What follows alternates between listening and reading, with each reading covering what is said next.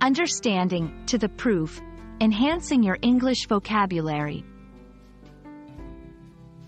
Hello, language enthusiasts. Welcome back to our channel. Today, we're diving into a phrase that might seem puzzling at first, to the proof. It's a phrase that carries a lot of history and meaning, and by the end of this video, you'll be able to use it confidently in your conversations and writing. Let's get started. To the proof is a phrase that originates from the testing of armor and weapons, where proof referred to the quality or strength of the material. In modern usage, it means testing something to demonstrate its truth or effectiveness. When someone says they will put something to the proof, they mean they will test it to see if it's true or works well.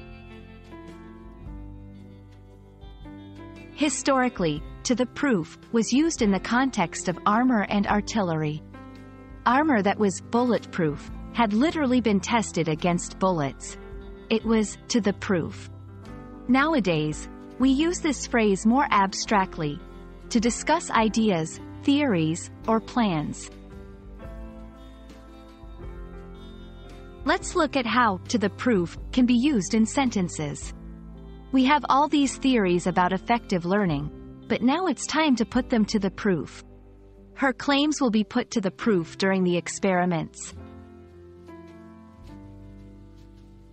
Today, to the proof might not be as common in everyday language, but it's still used in formal contexts or to add a touch of sophistication to speech.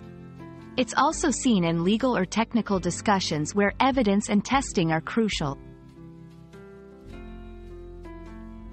And there you have it, a phrase with roots deep in history that still holds relevance today. We hope this video has shed light on the meaning and use of to the proof.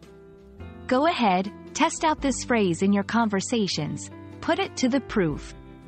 If you found this video helpful, give us a thumbs up, and don't forget to subscribe for more insightful language tips. Happy learning, and see you in the next video.